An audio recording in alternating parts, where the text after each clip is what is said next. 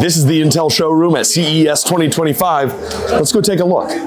I'm here with Ken, who's going to tell us a little bit about Intel's XeSS 2 graphics, yeah? Yep. All right, dive in. So Let's go. XeSS 2 is a new feature that comes with the Battlemage graphics card, right? And so this is our launch title with F124. And so XeSS 2 has three components. We have SR super resolution, we have FG frame generation, and then we have LL low latency. So XeSS, SR, FG, etc. Right?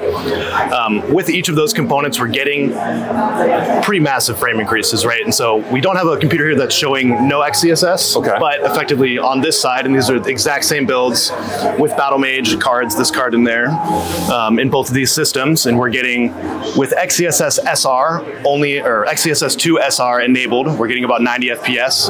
And then when we turn frame generation on, we're getting about 171. And those numbers vary a little bit, right? Obviously, right? But like 150 to 180 on XeSS 2 with SR and FG. Wow. And low latency comes enabled when you turn frame generation on, effectively. Right? So there's no option to toggle that one on. It just turns on when you turn on frame generation in F124. Sure. But so from SR to FG, we're seeing about like a 1.7x increase in frames with very, very little quality loss, right? Like you can compare these two, and I think you'd be hard pressed to find a difference. Yeah. If that makes sense, right? And this is 1440p full ray tracing effects, the highest settings that you can turn on. Amazing. So these three technologies that you're talking about, they all come together, and they basically, what you're saying, will take you from double digits to triple, pretty high triple digits. You know, if we had 180. Sorry about that. No. I'm sorry. I keep rambling. I'm yapping.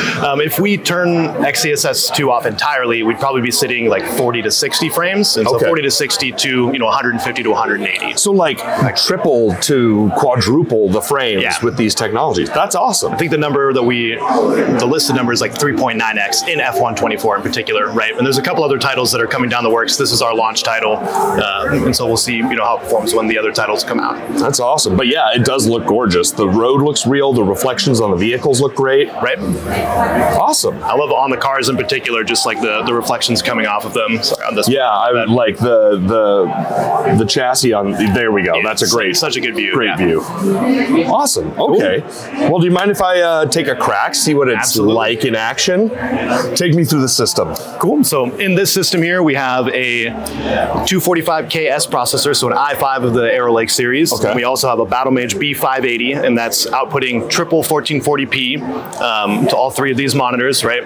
So 7680 by 1440. It's on high settings, so the graphics are toned down a little bit in comparison to our other demo.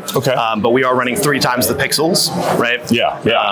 But you still have a little bit of the ray tracing effects enabled, 1440p across the board, and we're just seeing frame rates. In the menus, it's a little bit lower, but once we get in game, you'll see, you're over 100 the majority of the time.